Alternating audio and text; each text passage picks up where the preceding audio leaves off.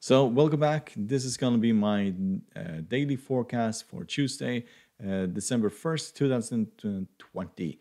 And today was a fairly good day.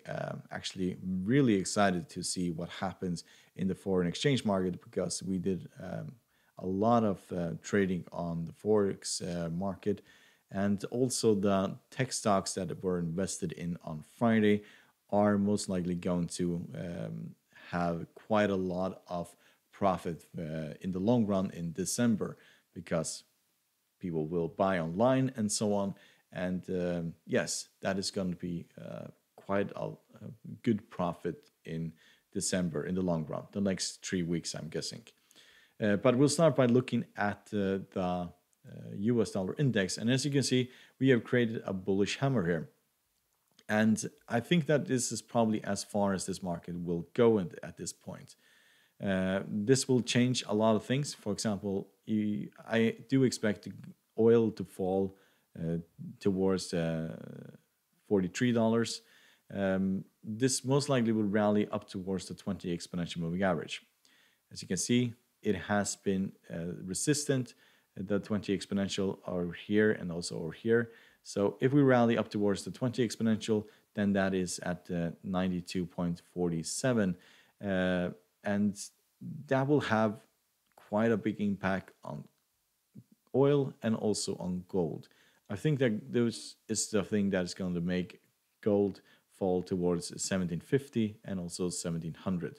Technical indicators for this are, well, they're flat and a little bit bullish. So it probably will take some time, but this is an encouraging sign for the US dollar that it will start to appreciate now the next probably 2 or 3 days.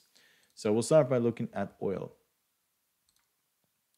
So oil fell towards 44.53. That's the lowest that it was today, and then it rallied again. But these technical indicators are very bearish at this point. MACD is turning around, stochastic has, and the CCI has, and the RSI is also turning around. So what I expect to happen here is that we'll most likely go and test these previous highs over here. That is at 43.75. That is probably as far as this market will go at this point. And it will most likely also take 2 or 3 trading days. If you see the US dollar starting to appreciate, then watch out below. This is going to fall. But I don't expect this to fall significantly lower than that.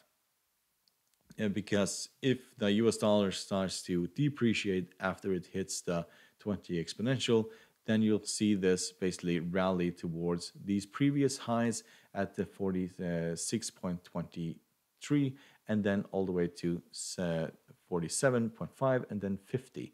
And that's where you'll find most of the sellers will come back in and basically pressure this down.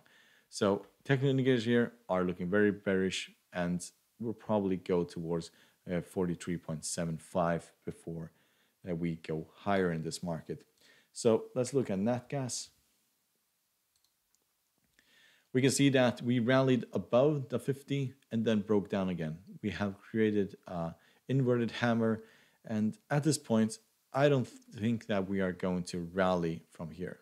I just don't see this market going like this and then up to these previous highs. What I see at the moment is basically lower lows. So low, and the next, third one is going to be around 2.5. So this is a market that is possible to short. I have done that in the past. It's horrible. So I would not recommend anybody doing it, but it is possible. What I would do is I would wait until we find a bottom in the market, and 2.5 is a fairly good guess where this market will bottom. However, if that breaks, then we're heading down towards the 200 moving average at 2.2. So at this point, technical indicators are technically flat at this point.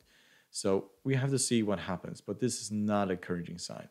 This rally here, or the breakdown of this rally, is not a encouraging sign for this market. So let's look at copper. And I was thinking about selling into this market yet again. I should have done that, but I did not. we hit 3.5 and then just fell apart. At this point, we are probably going to see something similar to this now. So this just went absolutely parabolical in the Asian market. And then when we entered the European and the United States session, it just broke down from 3.5 to 3.446 at this current stage.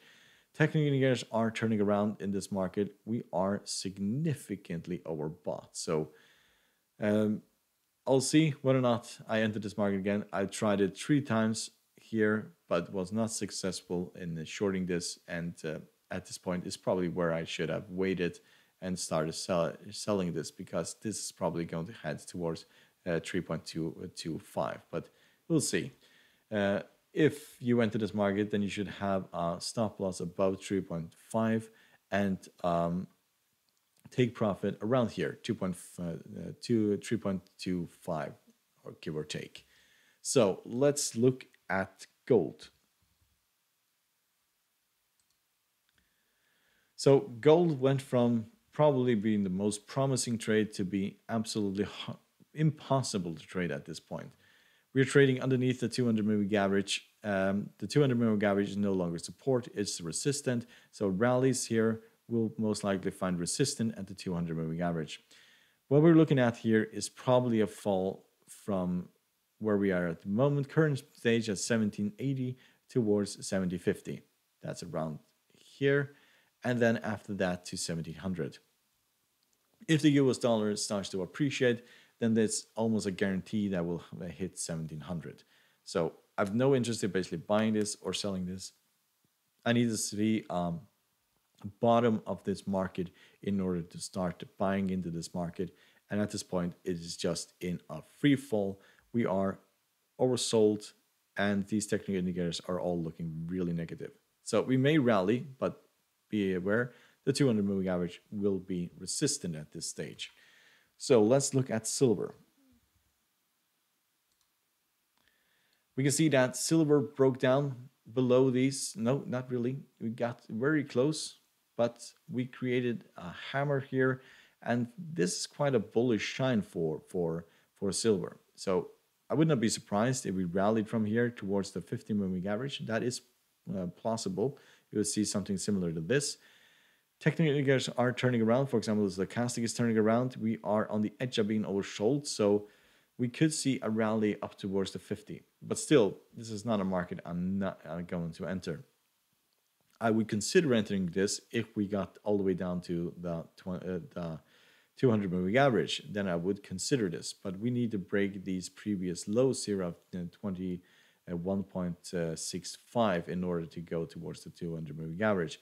So we'll see what happens, but I would stay away from this, far, far away, because it can break down and it can also rally. And that is just gambling. That is not trading.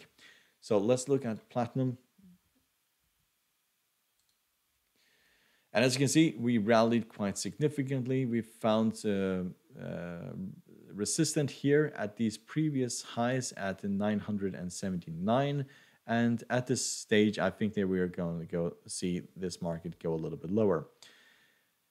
This proved to be where this rally ended. And at this stage, we are on the edge of being overbought. The RSI is at 66.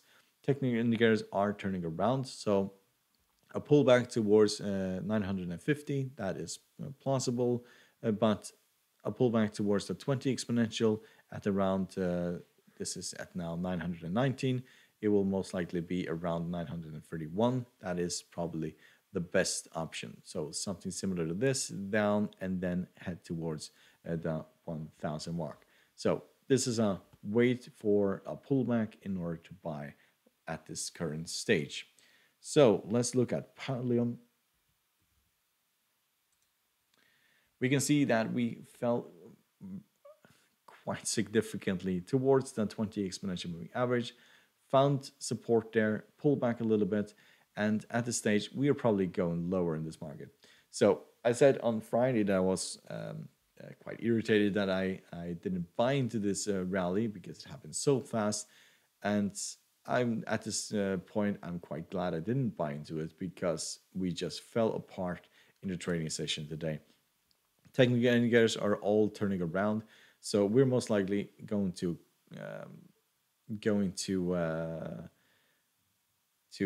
surpass the 20 exponential and head towards the 50 in order to go for another rally.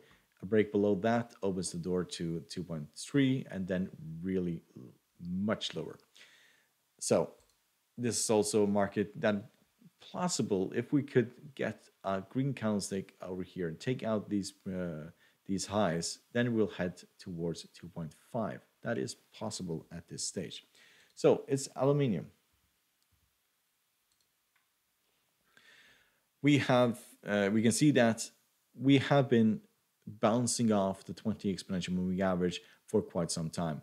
We got close to the 20 here, but today we absolutely exploded to the upside.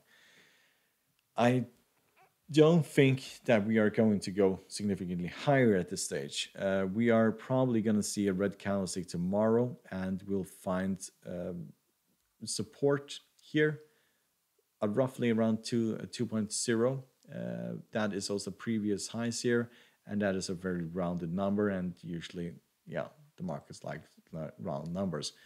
So we're at 76. We are significantly overbought. We need a pullback towards the 2.0, and then we continue to the highs. So this is possible to buy into this market when we get to this point if it basically rallies from there.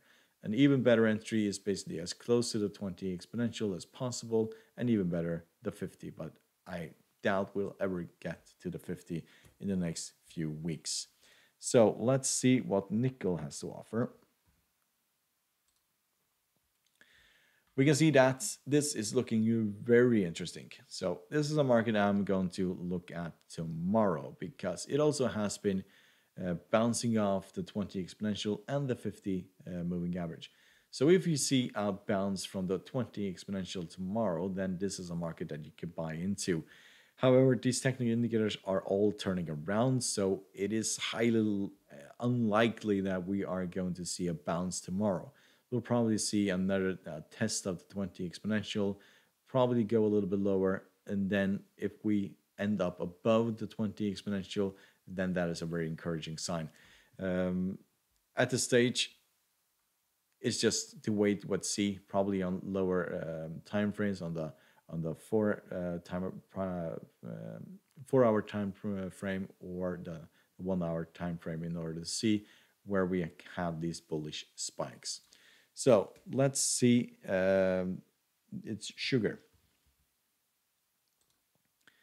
So this is also becoming very, very, very interesting. This is what we have been waiting for a very long time. So if this market hits the 50 and starts rallying from here, then I'm very interested in basically buying into this. We could break down a little bit low, below the 50, but we need to rally from here. You'll probably see something similar to this. It will go down and up towards this. So if we go down towards the 0.14, that is probably as low as this market will go. And that is also these previous lows here, and we'll find a lot of support here. So we most likely see something similar to this, go down towards the 0.14 and then go up. So these indicators will also have been turned around by then. So this is a trade that probably will take waiting of 1 or 2, 3 trading days. So we'll see when these technical indicators turn around, whether or not we can buy into this market. But entry here, 0.14, stop loss right underneath here, 0.14, and then target these very highs here. So let's look at cotton. We can see that we have started breaking down again. If we get close to that 20 exponential, then this is a bounce from there, then this is probably a buy. That is probably also where we find major support in this market. These are the previous highs here. So it's going to be interesting what seeing. It's not a market that you can enter at this stage, but an entry here, you have a stop loss underneath the 50 and targeting the very highs. So we'll see what happens tomorrow. Technical indicators for this are looking very bearish, so we will most likely go lower tomorrow. So let's look at cocoa. This is a very resilient market. It just won't absolutely collapse, even though we are overbought. But I think it's just a matter of time. There is another way to look at this. We are also could be forming. Well, I need a line here. Here, a square, which could indicate that we will we're about to break to the upside or we are about to break to the downside.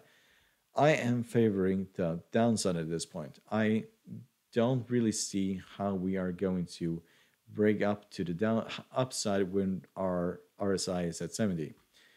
Technical indicators are also turning around. Stochastic is negative, the CCI is negative, and the MACD is becoming flat. So this is a possibility. I am favoring the downside. A break below here opens the door. If you can look at the 15 Fibonacci retracements, there'll probably be a lot of lines here. We can see that the Fibonacci retracements are right here. The first Fibonacci is here at 2.596.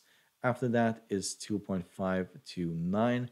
And I am, just to be a little bit optimistic, I think that we're going to 2.596. That is probably where we'll find buyers come in. We'll also have the 20 exponential moving this way, and that is most likely where our target.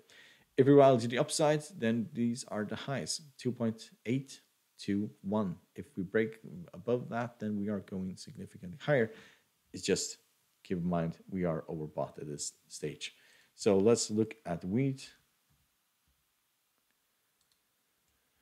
We can see that we have broken absolutely catastrophic day for wheat. So hopefully everybody sold this last week because this was not expected for this market. So we found support here, 585. Technical indicators for this are looking dreadful. So if we break below this, then we are going significantly lower. How far? We are probably to 576 here, and then all the way down to the 200 moving average. That is a possibility. We are trading below the 50 at this point. So the 50 is going to act as resistant, and so is the 20 exponential moving average. But we have to see. This was not expected. It looks like we are turning around in this market or starting to trade sideways, because you can also look at it this way, that these are the highs and these are the lows, and we could be heading towards these highs and then trading sideways in this market. Where break below this area here opens the floodgate to all the way down to the 200 moving average. So keep that in mind. So hope you find this helpful. Good luck, and I think that most of those trades for the currencies are going to be really profitable, and in the long run also the stocks, the tech stocks are also going to be fairly profitable. So good luck and thank you very much.